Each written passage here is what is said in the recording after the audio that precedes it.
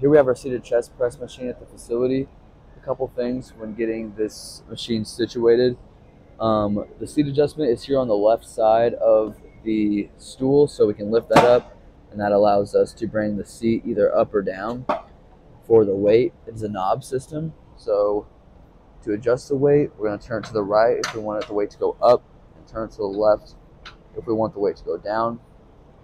When doing this movement, we're going to want to keep our feet flat on the floor if possible. We have two types of grips. We have a neutral grip and a pronated grip. Both are going to be targeting our chest muscles, making sure our back is all the way against the seat. And we're just going to press out, flexing our chest. Slow on the eccentric. Doing the same thing for the wider pronated grip.